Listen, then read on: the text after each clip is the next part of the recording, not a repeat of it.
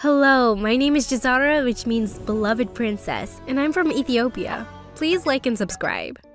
I was kind of famous in my village since I was a kid because of my unique features. Everyone always praised my light blue eyes and perfectly round face. This annoyed my sister Rihanna, who is 5 years older than me. But at home, Rihanna was clearly Mom's favorite. That's because she wasn't outspoken like me, and always did and said exactly what Mom wanted. Like once when I was 6, Mom's cousin from the city came to visit, and she was so pretty and glamorous. And she instantly started congratulating Mom. "Oh, cousin, you're pregnant again. That's amazing." Mom smiled and thanked her, while Rihanna also joined in. "Oh yes, we're really hoping for a little baby brother this time." What were they talking about? "Mom isn't having a baby. She's just a little fat. It's okay to have a big tummy, Mommy. But maybe you shouldn't eat cake every night when everyone is asleep." Mom was so mad at me. She stopped taking me with her anywhere. But once when I was in 2nd grade, Dad got a bonus salary, and he decided to take us to an amusement park in the city. Just outside the main gate though, Mom turned to me and Rihanna. "Now, listen carefully. Rihanna, you're going to act like you're 10 years old. And Jazara, you are 5. Tickets for younger kids are cheaper, and I'm gonna get them." "Yes, Mom." "But that's lying and cheating." "Who cares? The park sells hundreds of tickets a day. It won't hurt them if we pay a little less." But just as Mom was about to get away with it, I couldn't hold myself back. "I'm 8, and my sister is 13, and my mom made us lie for discount. We're sorry." Mom looked ready to explode.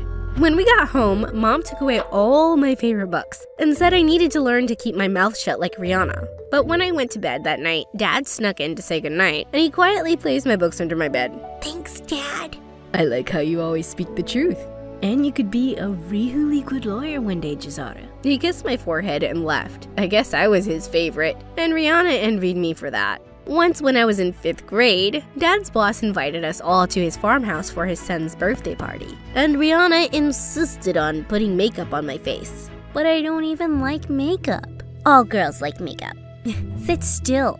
You're gonna look so different once I'm done. Mom called for us because it was time to go. And when I looked at my face in the mirror, I saw she'd made me look like a clown. "Rihanna, what did you do to my face?" "Aren't you tired of getting all the attention? This way, everyone will laugh at you and call me beautiful." Mom tried to help me clean the makeup off, but she just made it worse. And I had to go like that because we were already late. At the party, I asked Dad to show me the way to the bathroom. And while I rinsed my face, a boy pushed the door open and started laughing at me. "Are you the clown they hired?" "Stop laughing!" I pushed him out and slammed the door in his face. And when my face was back to normal, I stepped out and the annoying boy was still there. "I'm sorry for laughing. You look very nice." "Thank you. Now which way's the party?" "You mean my party? Come, I'll lead the way."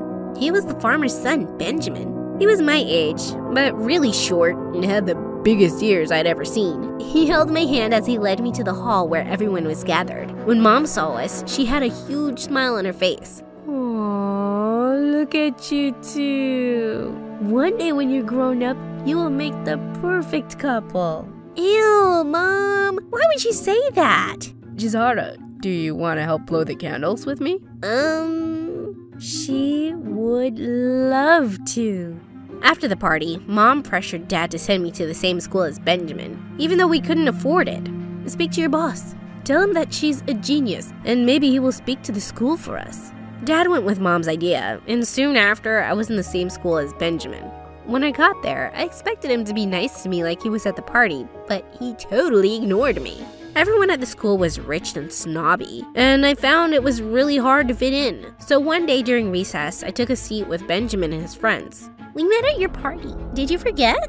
"I was being nice to you because you were a guest at my house. I already have my set of friends at school, and I don't need more." He was so rude to me. And after that, I just stayed in the library. I was so confused about why my parents made me leave all my friends in my old school and be here with these snobs. And then one day in the 8th grade, I got home from school to find that my parents had a lot of people at our house. When I asked what was going on, they told me that Rihanna was getting married, and this was her engagement party. Wait, she just completed school. Why is she getting married? The same thing is going to happen to you when you complete school. What? I don't want that. And you don't have to do this either. We live in the 21st century, and you're so intelligent. Now all you're going to do is be a wife? It's our culture, and I'm happy with it. The man I'm going to marry is rich and handsome, and my life will be good. And besides, why do you think Mom and Dad sent you to that fancy school? I don't know, they just did. They're already planning for your future with a farmer's son, Jazara. I guess Rihanna was right, because later that night when Mom came to my room, she asked me how the farmer's son was doing, and I got so mad. He's not my friend at school, and I will never marry him, or any boy you choose for me. We'll see about that. Every girl in the village follows the culture. So what makes you different? I have dreams and ambition, and I don't need a man to take care of me. Mom knew that she would never win an argument with me, so she just left the room. A few months later, I went to the grocery store when I spotted my sister's future fiancé sitting in his car with another woman. And it looked like he was about to kiss her. What are you doing? None of your business. Please go away. I'm going to tell my sister about this.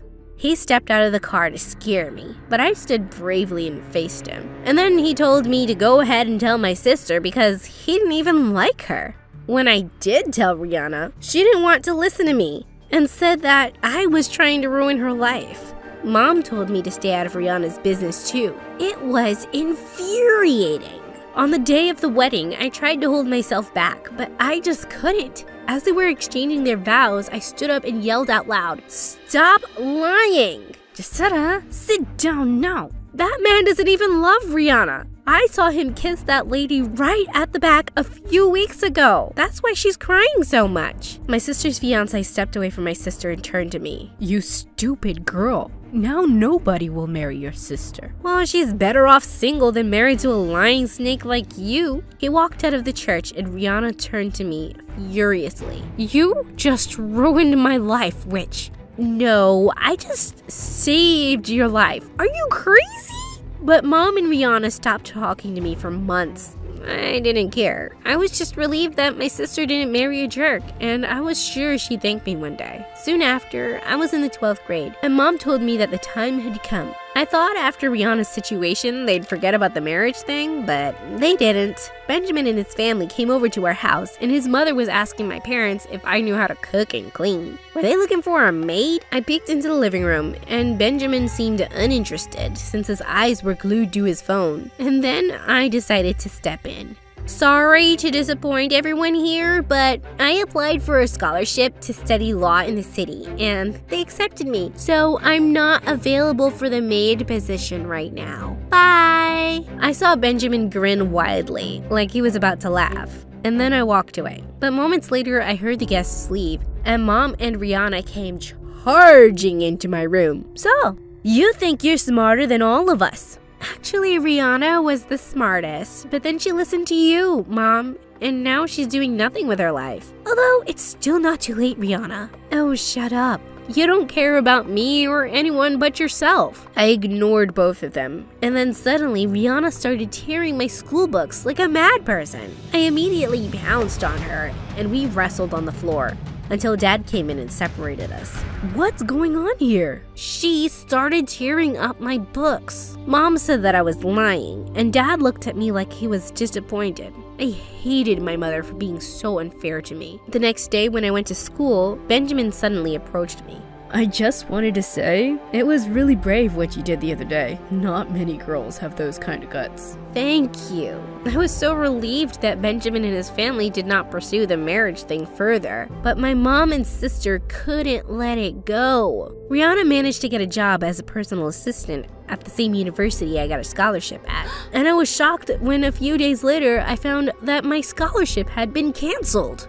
You had something to do with this. didn't you? Oh, yes. I sent the university a letter from you saying that you were politely declining the scholarship as you were going to another university. Why would you do this, Rihanna? I'm your sister. Well, you ruined my life, so I'm ruining yours. I was devastated for days, but when I told Dad what she'd done, she outright denied it. All I could do was work harder at school to get straight A's and apply elsewhere, but it wasn't easy. When I passed 12th grade, Dad took us out to celebrate at a restaurant one evening. Mom and Rihanna were not happy that Dad was doing something nice for me, but while we were there, Rihanna saw her ex-fiancé on a date with the same woman I pointed out on her wedding day. And then he suddenly approached us. I came over to thank you, Gisara. If you didn't stop the wedding that day, I would have been unhappy and made your sister unhappy.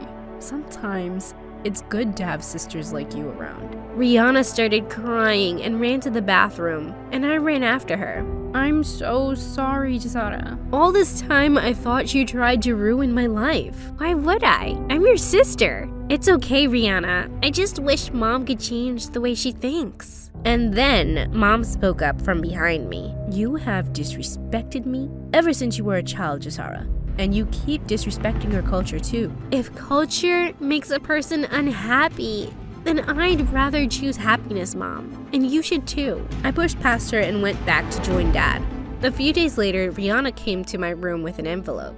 She got my scholarship approved again. And soon I moved to the city. I was so excited to start university, and I did amazingly well in my first few weeks there, though I hadn't made many friends yet. One day as I was walking out of a cafe, I bumped straight into a guy and got coffee all over his shirt. I looked up to see that it was Benjamin. Gisara?